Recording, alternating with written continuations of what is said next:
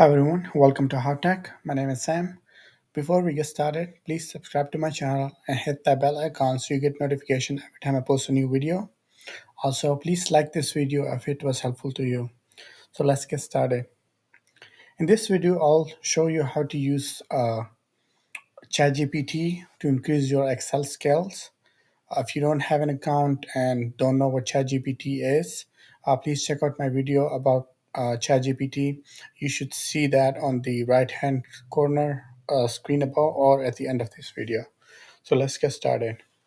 So if you have any problem in Excel or you want to know anything to do in Excel and you don't know the formula, so you can just come here and chat in the chat window.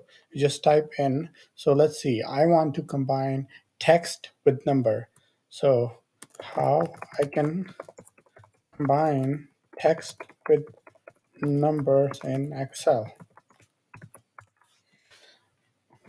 So what this is doing is asking ChatGPT to give me a formula that I can use to combine both text and number in Excel. So in the answer, ChatGPT is giving me a bunch of formulas and suggestions. So in the response, ChatGPT said that in Excel you can combine text and numbers by using concatenate function or the and operators.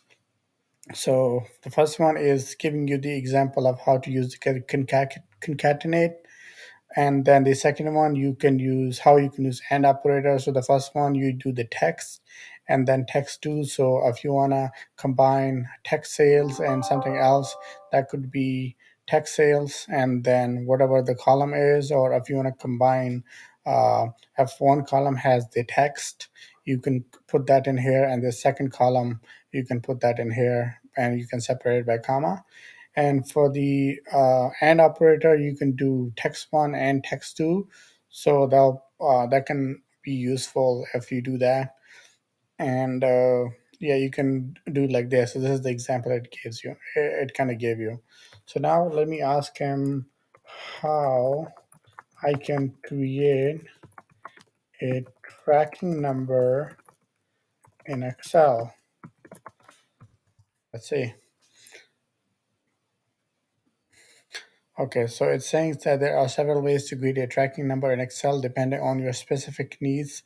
Here are a few options. So, auto generate sequential numbers. You can use the row function to create unique numbers for each row in your spreadsheet. For example, there's an example of that. You can also use concatenate again. Uh, okay, and if you want to create a tracking number in a column A, you can use that formula using random numbers. Here are some of these. It just keeps going. It giving you all the possible option for your solution. I'll just stop this here and ask something else. Okay, let's see. How can I find duplicate text in Excel? Question mark. So now it is thinking or processing if you want to know the computer term. Okay, how can I find duplicate text in Excel? So in Excel, you and then still thinking.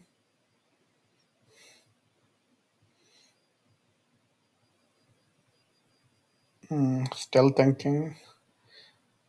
It seems like it's doing a lot of thinking. It says network error, so it's possible that it's giving network error because there are a lot of people seems to be using ChatGPT at the moment, and that is kind of giving bunch of errors. Let me clear this out. So here you can clear this chat like this. Then let me ask it again.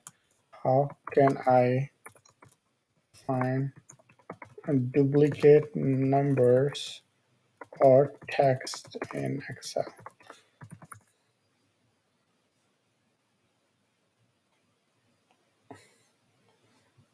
Okay, arrange cells.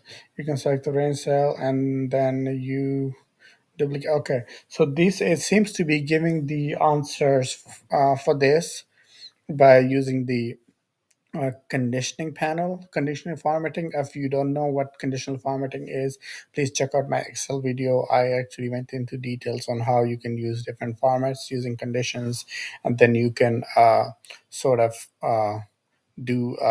You can also uh, color code the data and color code the cells and things like that. You can please check it out. It should be at the end. You'll see like Excel tips library. You can go and check it out there. So yeah, it is giving us this. So count. Or you can also use count if formula if you want to do that. You can use conditional formatting. If you don't know what that is, you can check out my video. Should be there. You can also remove. So also in the conditional formatting, I use. How to remove duplicates. You can check that. It's in the same video. So when you see it, you will know. And let's see.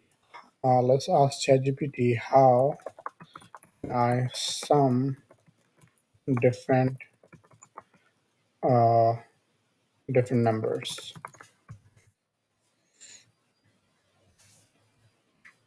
So what it's doing is that if you ask ChatGPT a question, it kind of gives you multiple different options on which way you want to go. So like for here, it gives you a range, some range. So range would be if you want to sum the entire column, it'll be column A to column Z, whatever the Z column is, the end column is. I also have a video on that. You can check that out as well.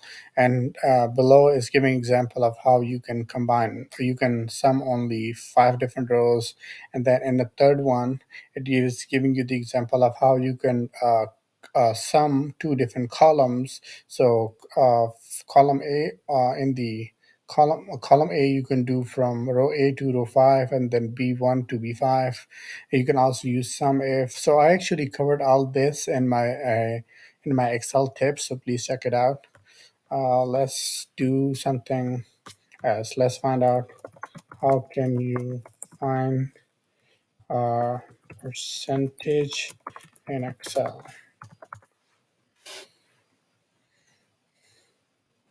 Okay. Again, yeah, it is giving sort of the same thing that I covered in my Excel tips. Giving different options again, part one and the divide by total and then multiply by 100, or a sort of giving you example of how it will work logically, and then giving you different formulas. There's also percentage formula you can use here in the percentage formula. You can use that instead of multiplying it by 100, you will uh, kind of use percentage and then 50 divided by 100. So in Excel, there are always multiple ways of doing the same thing. You can do same thing multiple ways. Sometimes it's the same amount of effort, sometimes it's not, but mostly it's the same amount of effort. If you find percentage this way or this way, it's the same thing. It does not make any difference. Let's find out. Let's ask something that is not related to formula. So let's see, how can I password protect my Excel spreadsheet? Let's see. Um, okay, so now it is giving me the instruction on how you can actually password protect your Excel spreadsheet. So open the spreadsheet that you want to protect, then click on the file menu in the ribbon, select info in the left hand corner, and then protect worksheet, and then select encrypt with password. A dialog box will appear where you can enter password. Be sure to choose a strong password and remember it, as you will need it to open the spreadsheet later. Confirm the password by re-entering it in the confirm field. Click OK to save password and encrypt data sheet. Or encrypt spreadsheet, yes. So once the spreadsheet is password protected, you will be prompted to enter the password each time you open the spreadsheet, and bunch of other information. It says this content may violate the content policy. If you believe content policy, I believe, then please submit your feedback. Okay, I am not sure what happened. This is probably one of the logic in the code that is saying that this may be a violation of some sort of policy. It's not, so I'm not going to give it feedback. I'm just chatting with the ChatGPT. Let's see. I think this is all I had to ask from ChatGPT. If you have any question, or if you would like me to talk to ChatGPT and ask him or her or the AI about anything that you would like to cover, please write in the comment below. I'll be more than happy to have this conversation on your behalf, or you can try it yourself. If you don't know how to download and create a free account on ChatGPT, there's a video you should see it at the end, or you should have seen it already on the top right hand corner, where I kind of show you how to create an account, sign up using your Gmail or Google, which website to go to, and then sort of kind of explain how ChatGPT is designed, how it works, and how smart it is, and things like that. So please check out that video. And at the end, please subscribe to my channel, hit that like button, and hit that bell icon. And if you have any recommendations or requests, please write in the comment below. I'll see you in the next video. Thank you.